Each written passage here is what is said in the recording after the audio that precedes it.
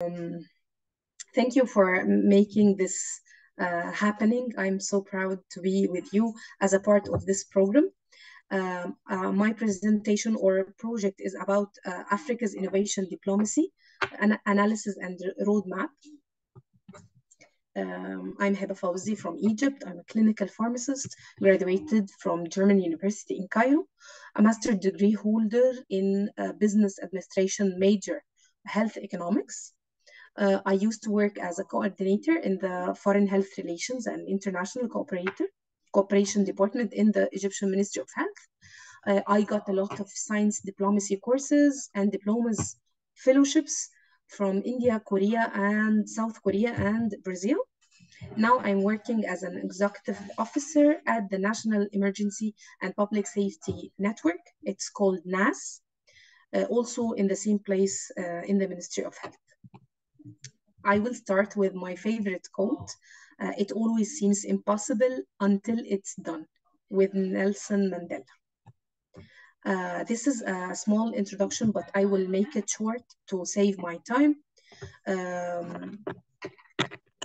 Becoming a global citizen for innovation requires a new vision, exploring complex frameworks for growth and leaving no one behind.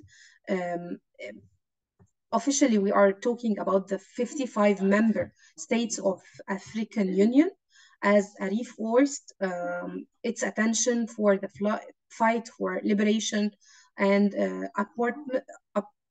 apartheid, which had been the focus of organization of the African Union toward increased cooperation and integration of African states to drive Africa's growth and economic development. This report or this presentation provides an overview of regional and sub-regional mechanisms aimed at promoting innovation. From the description, it's clear. To continent, the continent means Africa. Innovation policy and framework has significantly evolved, thus providing opportunities and platforms to build constructive and international partnerships through harnessing science and innovation diplomacy for a sustainable future. Here I will talk about the regional innovation mechanism. Here they include outer space, Pan-African e-network, established of the virtual university and continental free trade area. These sectors are seen to be a key in enabling member states to achieve their development goals, to ensure coherence and convergence. These frameworks has been captured in the priority areas of the first 10 years implementation plan.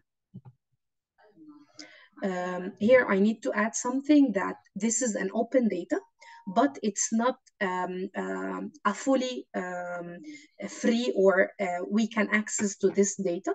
Part of it will be confidential.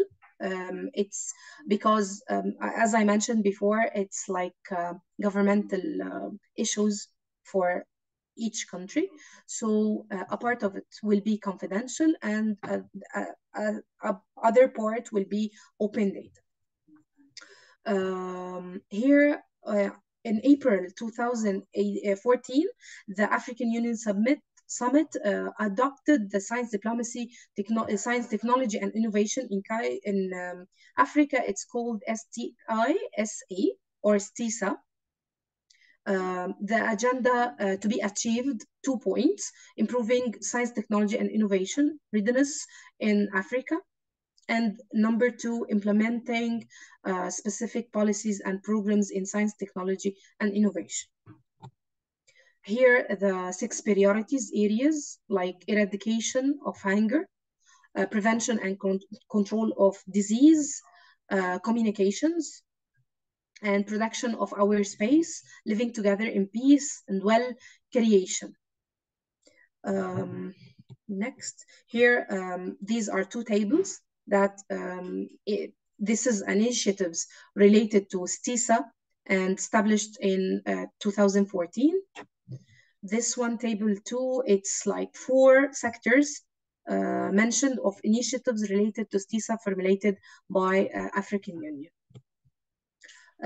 Scientific and technical collaboration.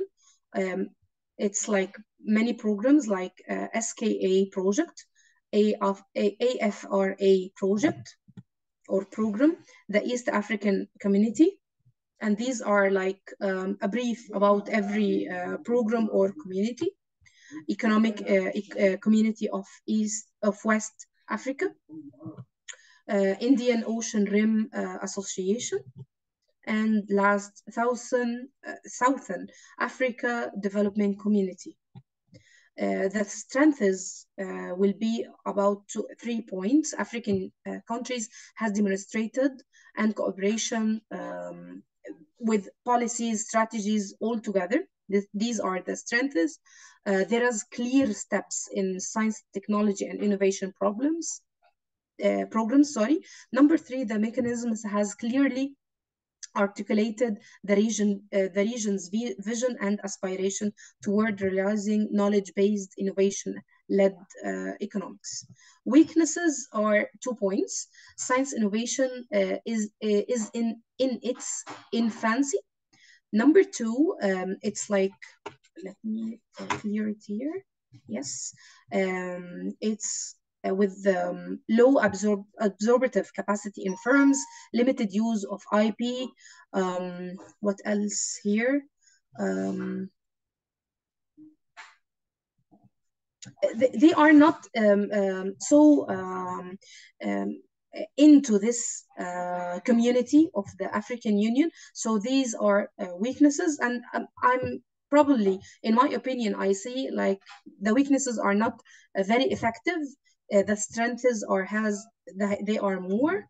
So the roadmap proposal will be 6 points, like increase funding for knowledge, enabling people-to-people contact, use soft powers, encourage foreign services, improve property legislation across the region.